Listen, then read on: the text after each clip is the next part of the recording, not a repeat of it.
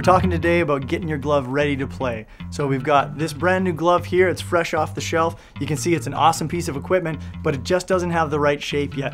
This is the shape we're going for. Same glove, but this one's game ready. We've gotten this one ready to go. And you can see this glove here, the top section is shaped properly, and that's going to open the glove more. That's going to get you a lot more blocking coverage. As well, when it's open like that, we can shape the inner palm. And once we shape the inner palm and get a lot more flexibility into that, it's gonna close really easy. The main thing we wanna do is open this glove. We wanna get maximum blocking surface.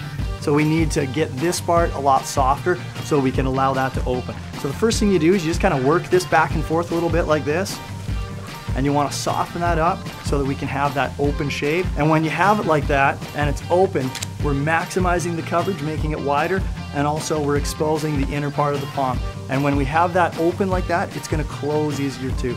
We need to make sure that this closure is getting at the right angle so we get a good straight line. If it's curved like this, we're not going to have any control over the stick when we're trying to shoot. So we need to get that in more of a straight line. The easiest way to start this is definitely good old elbow grease. We need to get in there and we need to open and close, open and close. You never want to take this on a flat surface and just crush it. You're going to end up with a wavy palm. And if you get a wavy palm in there, what you're going to end up with is this glove is going to close like this, where it closes on the inside and not on the outside. We're going to have way too many pucks popping out. You're not going to enjoy your game. Once we get that open and close a little bit easier is we take a puck and we get it right in the crease. We need to take this puck and jam it right in there. And then when you close the glove, we get a really nice straight line. We're gonna have some great control over the stick, but also we're gonna seal the outside of the glove, but the inside of the glove is open, allowing that puck to stay in there when we're in play, and we're not gonna have any pop out.